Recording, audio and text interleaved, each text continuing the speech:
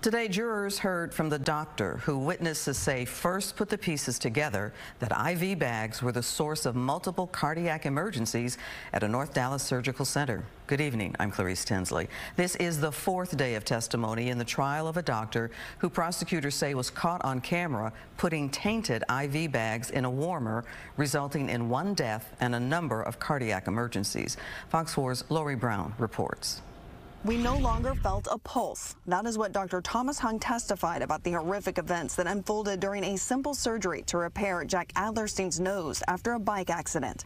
Hung said there were signs of fluid in his lungs. Someone suggested we change the IV bag, Dr. Hung testified, and in 1 minute, Jack's condition improved. That someone turned out to be anesthesiologist Dr. Chad Marsden. No questions, thank you so much. Dr. Marsden testified how he came to the realization the IV bags could be behind a string of cardiac emergencies and patients at the center.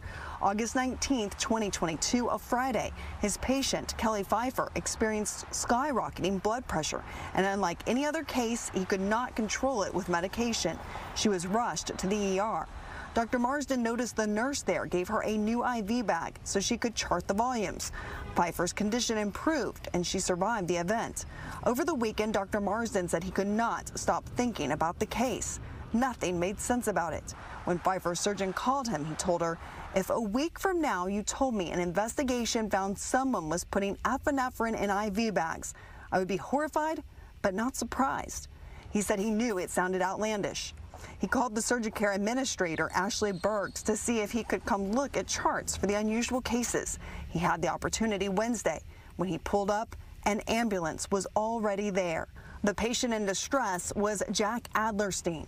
After Jack was transported to the hospital, he instructed personnel that nothing should leave the room.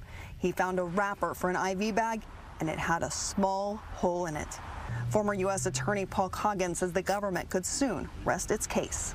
If I were a prosecutor and I presented a case like this, and I had so much powerful testimony, not just a 1-2 punch, really, but a 1, 2, 3, 4 punch here to the jury where they're getting hit with all these emotional stories, I would think an ideal time for me to rest as the government would be Friday afternoon and send this jury home for the weekend thinking about my case.